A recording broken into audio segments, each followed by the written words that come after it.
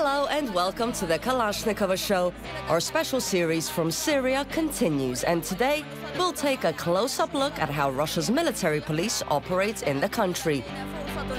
We'll also get the chance to join a military police unit on a real-life mission, out on patrol. The Russian military police can trace their history back to the Russian Empire. In the 19th century, special squads were set up to ensure safety and order in the armed forces. In modern Russia, the military police only appeared early this century. And in 2016, it began operations in Syria, where it has objectives in various districts of the country.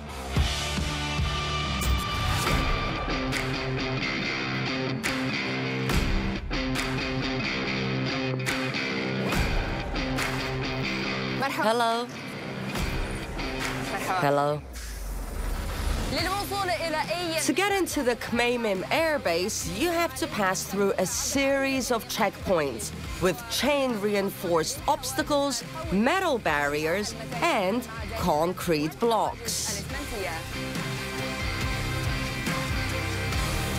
Among other things, it's the military police that provides security at all the checkpoints on the way into the base.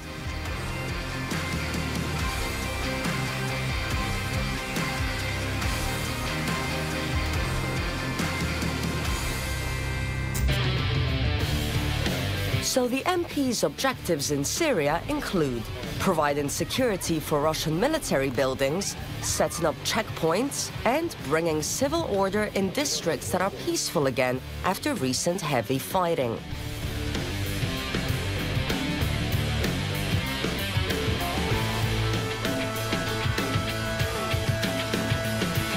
Military police duties in Syria are pretty much unchanged, just as they have been for years. The highest priority of all is to provide security for humanitarian operations in Syria, protecting military facilities, escorting aid convoys, and ensuring safety for civilian traffic on the roads in different regions of the country.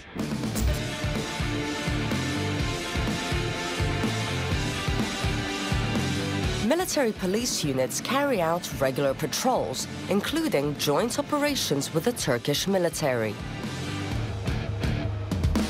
Of course, military police have their own special vehicles, and the Kamaz Typhoon armored trucks are among the most essential. This vehicle is basically an armored capsule that can carry a squad.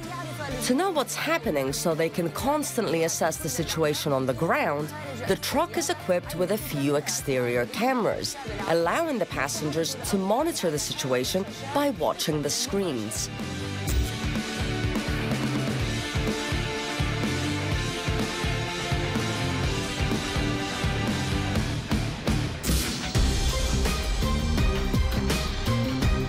Other military hardware includes the Gaz Tiger armored vehicle.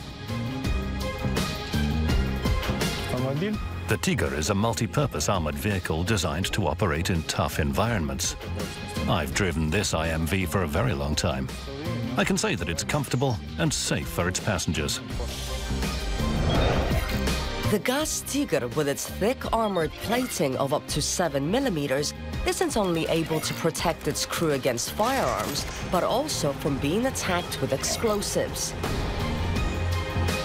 The vehicle can have different armaments attached: the PKP Pecheneg machine gun, or the Kord HMG, or even a grenade launcher. The Tiger can go as fast as 140 kilometers per hour. And including armaments, it can carry up to 1,500 kilograms.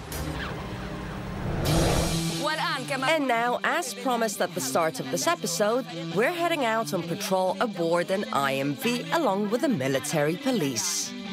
On missions like this, military police convoys have repeatedly been fired at by militants and encountered explosive devices planted on the roads. That's why bulletproof vests and helmets are a must on patrol.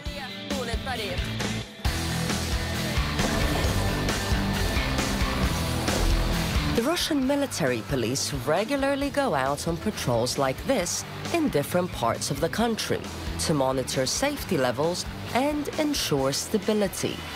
However, sometimes these military convoys have to make an unplanned stop.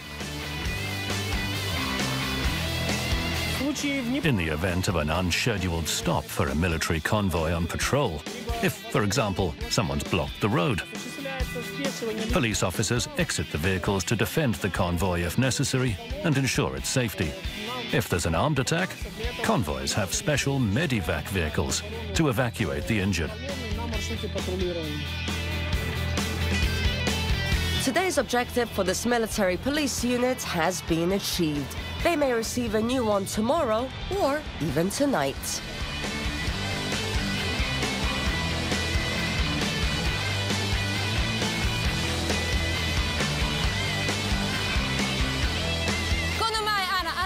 Don't miss our latest episodes, and please do remember to subscribe.